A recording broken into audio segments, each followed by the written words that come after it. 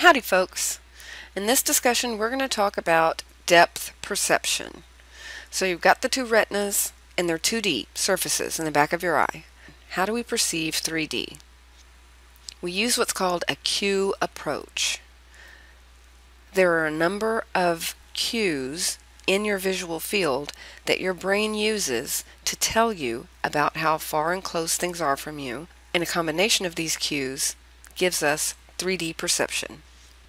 There are two categories of depth perception cues: binocular and monocular. Binocular cues use both eyes, bi-2-ocular eyes, whereas monocular cues only need one eye, mono one ocular eye.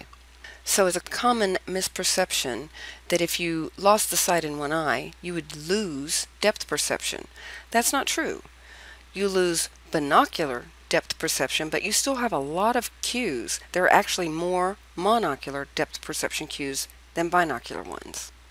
The two binocular cues are retinal disparity and convergence. For this, you're going to need to get out your finger. To demonstrate retinal disparity, I want you to hold your finger up in front of your face, close your left eye, and cover up something on this screen.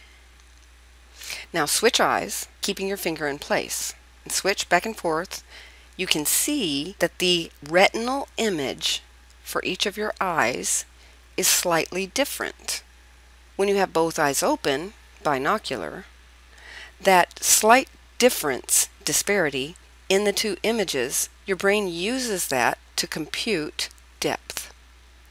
The second binocular cue is convergence. This is a neuromuscular cue, and you're going to need your finger again. So hold your finger up out at arm's length, focus on the tip of your finger with both eyes. Slowly bring the tip of your finger closer and closer and closer until you touch your nose, leaving your eyes open. That pressure that you feel in your eyes as they cross when it gets close enough, that's called a neuromuscular cue, and your brain uses that neuromuscular information to tell you how far away or how close a thing is to you. The stronger that pressure that you feel, the closer the object is to you. Now let's talk about the monocular cues. Sometimes these are called pictorial depth cues because, as we'll see at the end, when you're looking at pictures or paintings, the depth cues that are involved there are all monocular. The first monocular depth cue is linear perspective. You see this around you all the time. The simple perception that parallel lines tend to get closer together to converge the farther away they get. Now you know that in this photo, for example, you can measure with your fingers how wide the road is in terms of retinal displacement at the bottom. And then when you move your fingers up to the very top of the road that you can see, obviously that's a much smaller retinal displacement in terms of sensation on your eye, on your retina. But you don't for an instant think that the road just got narrower. Instead, your brain sort of perceptually magnifies the road in the distance, even though the sensation is smaller in terms of retinal displacement. You don't perceive the road as smaller. Instead, you perceive that smaller retinal displacement as meaning that part of the road is farther away from you. Relative size is the second monocular cue.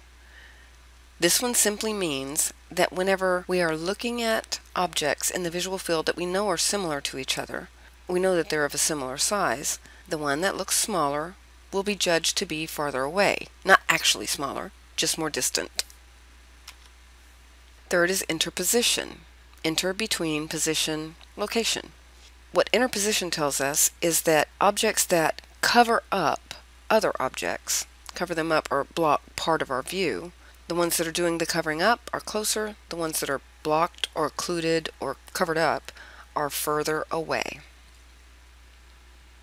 Aerial perspective, also known as relative clarity, simply means that your brain judges things that look hazier are farther away. More distance, more haziness. With texture gradient, your brain reasons that you can see a lot of detail in stuff that's close up to you. Things that are near you have a coarse texture or grain. As those same kinds of things get farther away from you, the texture or grain becomes finer, less detail. Instead of interpreting the finer detailed objects as being different objects, your brain interprets that as a distance cue telling you that those objects are simply farther away. Finally, motion parallax is the perception that objects closer to you are moving past you faster than objects that are farther away from you, when you're actually the one that's moving. Now remember when I said pictorial cues? I want you to look at this painting and see if you can identify some of the monocular pictorial cues, distance cues, depth cues that we just discussed. And I want you to note that artists for thousands of years, before we even knew that there were monocular cues, have been using these tricks of perception that your brain accomplishes to help the world make sense to you, to also help their paintings look like they have real depth. 2D canvas, 3D image. Check out the moon illusion. Notice that even in this little video, hopefully for most of you at least, the moon appears to be larger when it's closer to the horizon. This is because near the horizon we have depth cues, and those depth cues don't exist when the moon is up high in the sky. We don't have anything to compare it to. Now in this case, the illusion is your brain is continuing to try to adjust for distance by magnifying your perception of the size of the moon, which is the farthest thing away from you. But in reality, the moon is not changing size. It's just placing the same amount of space on the retina. It's not bigger at the horizon. It's simply that at the horizon, you've got depth cues. You can see them here: inner position, relative size of the fence posts, things that you know are big. You also know from depth cues are closer to you than the moon. Therefore, the moon must be even bigger because it's more distant. The moon gets magnified. You experience the illusion. Thanks and gig 'em.